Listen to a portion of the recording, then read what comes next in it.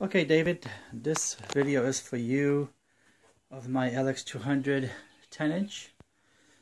The weather is nice and I opened up the observatory and let you take a look at what is going on with it.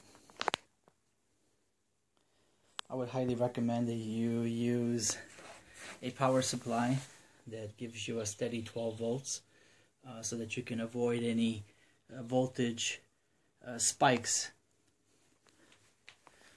So here's the walk around of it,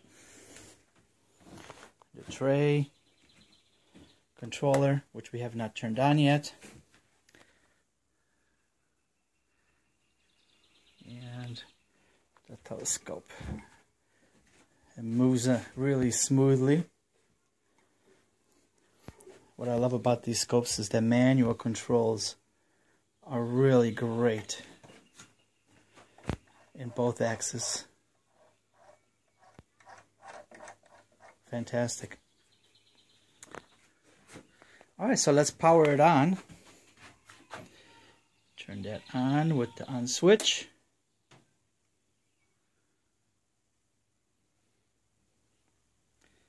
Let's see, do we not have power?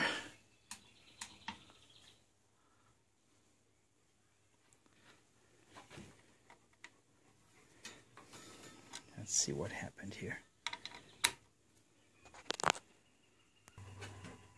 Here we go.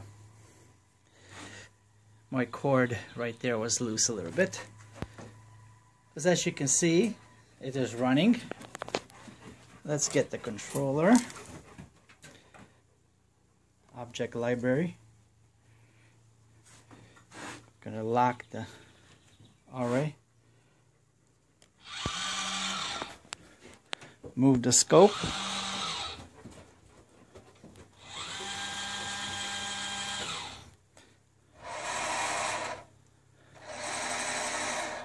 Up and down. See if you can see here, there's a lot of light.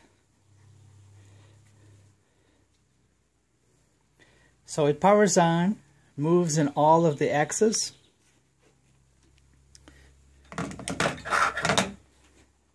See, what else can I show you here? All the mechanisms.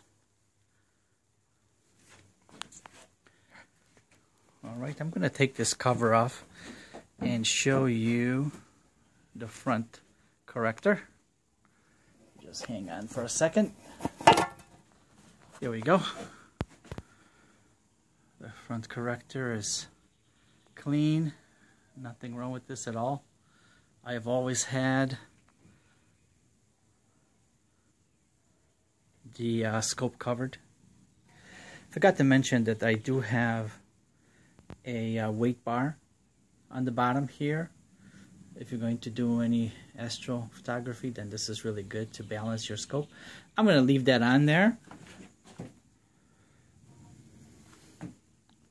Let's put this together.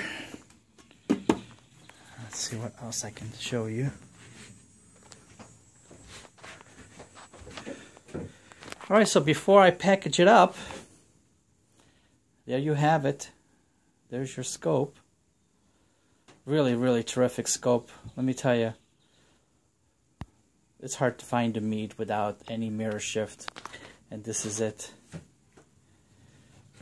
So it's going to take me a little time to package this because I want to make sure it's done properly and it's going to make it to you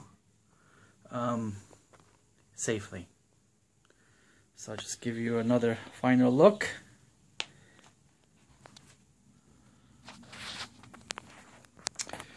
That's it. Bye.